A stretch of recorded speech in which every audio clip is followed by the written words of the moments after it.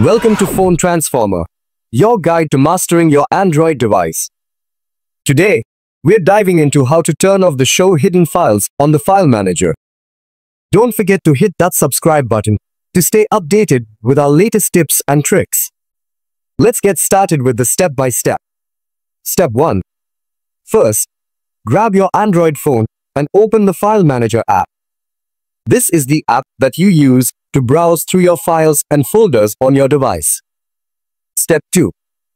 Once you have the File Manager app open, look towards the top left corner of the screen. You will see three horizontal lines, often referred to as the menu icon. Go ahead and tap on those lines. Step 3. In the menu, you will see various options.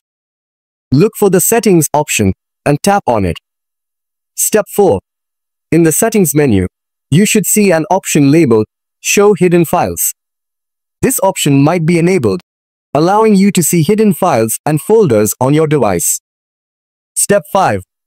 Finally, to turn off the Show Hidden Files option, simply tap on it. This will disable the feature, hiding all the hidden files and folders from view in your File Manager. And there you have it. You've successfully turned off the Show Hidden Files on the File Manager. Thanks for watching and see you in the next video.